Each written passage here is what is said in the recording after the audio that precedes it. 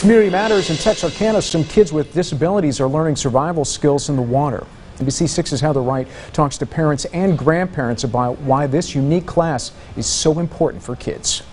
Lamoya Burks dries off her son's 7-year-old Marion, who just finished up swim camp for the day. We've gone from screaming for what we thought was for life to just a growing way of trusting the instructor, who is a stranger.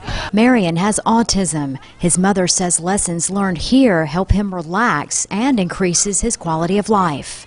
It is very important for him to touch bases with the water and continue to grow to love it, but what to do in the water. Which is the goal of this class, led by trained instructors with a nonprofit group called I Can Shine. What we really want them to know is how to be able to get to safety if they were to fall in a lake, off of a boat, or if they were to fall into a pool.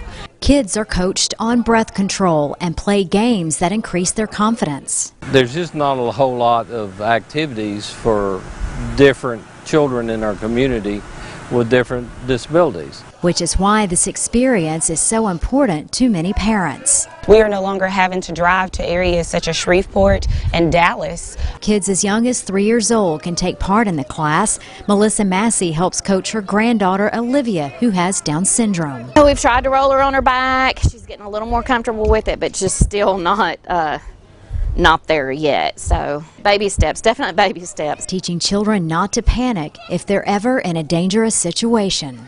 It's actually something that can save their life. Heather Wright, NBC6 News. Heather, thank you so much. Camp was sponsored by the Running WJ Ranch along with the Texarkana Down Syndrome Society.